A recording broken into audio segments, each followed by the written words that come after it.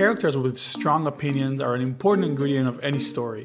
They turn the physical and emotional conflicts like love, hate, success, failure, life, death into abstract ones. They create a war of values in the story, a cause, something worth fighting and sometimes even dying for. And it's usually these characters' opinions that permeate into the universe of the story, causing every interaction to revolve around them.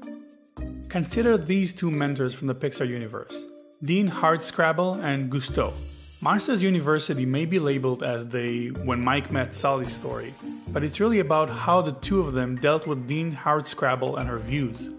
Mike wouldn't scare a baby, as we saw in Monsters Inc., yet still believes he is born to be a scarer. Sully is a born scarer, which he thinks gives him a pass to slack off.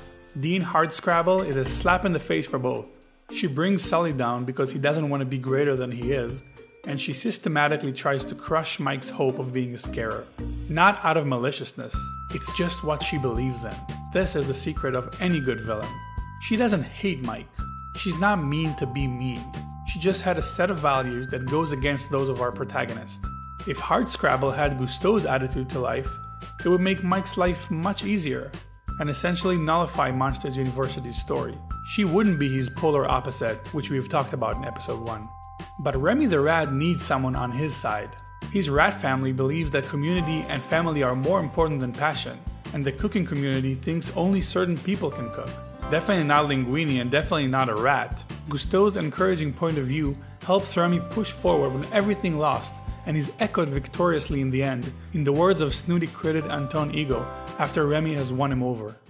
The world is often unkind to new talent, new creations. The new needs friends. Think about the difference between Marley and Gil in Finding Nemo. Marlin is terrified for Nemo's safety and won't let him do anything on his own. However, in Nemo's first interaction with Gil, Nemo encounters a different opinion about his abilities. Marlin always used Nemo's wounded fin as weakness, as an excuse to fuss over him, but Gil refuses to give him any allowances, believing he should learn to fend for himself.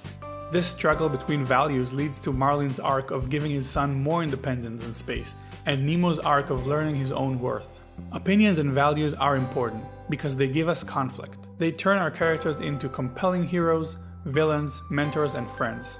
Values turn a physical conflict into a meaningful one. Values give us character arcs, which are usually what moves us the most. A lot has been said about knowing the physical world of your story, but knowing the values and ideas of this world can be just as important, if not more so.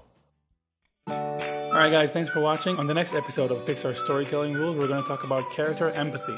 Don't forget to subscribe and visit our website at bloopanimation.com.